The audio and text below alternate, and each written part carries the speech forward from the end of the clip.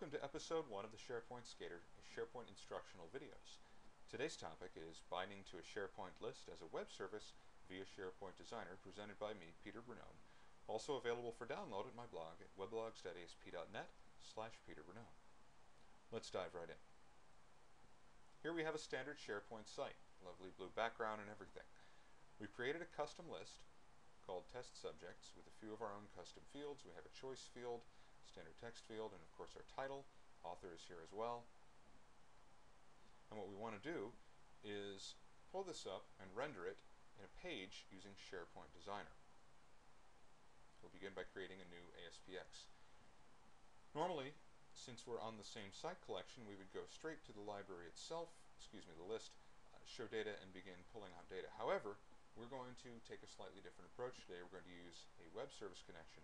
What this enables us to do is to connect across site collection boundaries, and in fact across farm boundaries, so we could theoretically connect to a list on a totally different farm, hosted in a different building, etc.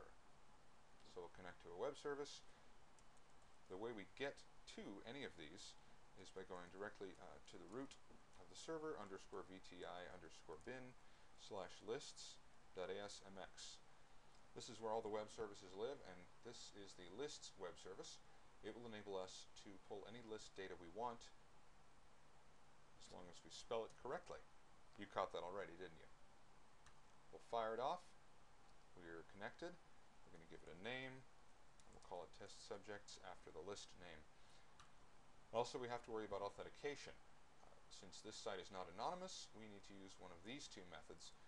We have the ability to pass in a saved username and password. However, this is saved in clear text, which presents a bit of a security risk, and really that's a decision that your administrator will have to make.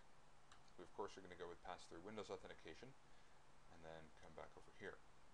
There are many methods on the lists web service. The one we're going to be concerned with today is get list items. What this does is bring back every item in the specified list. So you want to be very careful not to use this on large lists. There is a better way to do this if you want to selectively filter before the web service sends the data back, and that is a subject for a follow-up episode. The only parameter we're concerned about today is list name, and as you probably have guessed, we're using the test subjects list. We can also pick a particular view if we want to sort the data or filter it in some way. That, of course, is limited to the view itself.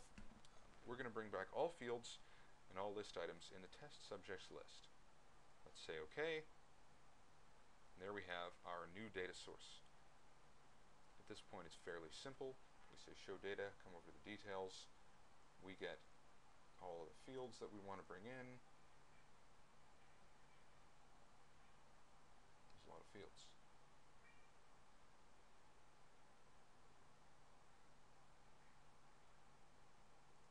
Anyway, I'll quit musing. Multiple item view, there you have it. You'll notice that the titles look a little strange. That's an artifact of calling it via web service. SharePoint has its own ideas about what sort of crazy formatting to send back. But obviously it's all configurable in SharePoint Designer. And that's the end of our short little lesson. Thanks for joining us. Be sure to tune in next time.